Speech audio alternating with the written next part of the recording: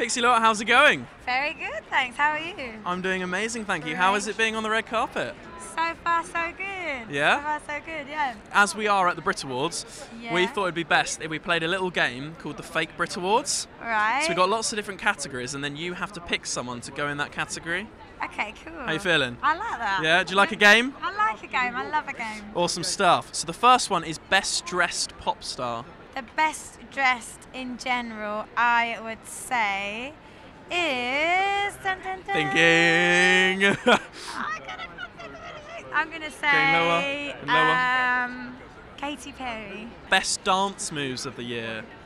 The best dance move. Who's been throwing some good moves? Miley Cyrus. She has, hasn't she? She brought the whole twerking thing into the nation. She did indeed. And lastly, the most fun backstage.